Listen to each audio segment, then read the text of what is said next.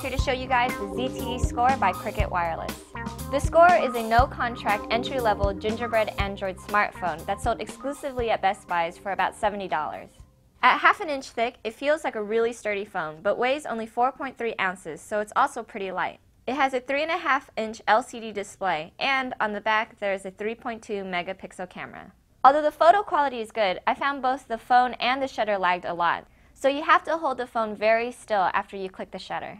Now the ZTE Score is integrated with Cricut's Move Music. It's advertised as a music service where you can get unlimited amount of music downloaded directly to your phone.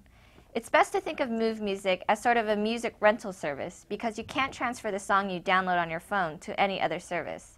Plus, once you stop paying your phone bill, you won't have access to the songs anymore. Although the user interface is a bit confusing, once you get navigating, Move Music can be pretty neat.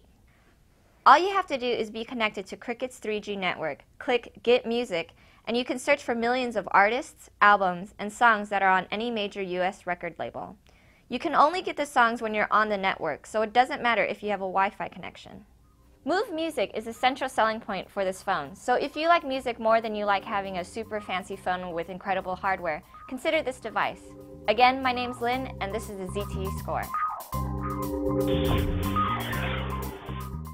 Hi, I'm Molly Wood, host of The Buzz Report, the show about the tech news that everybody's talking about. See it every Friday in high def at cnet.com/buzzreport.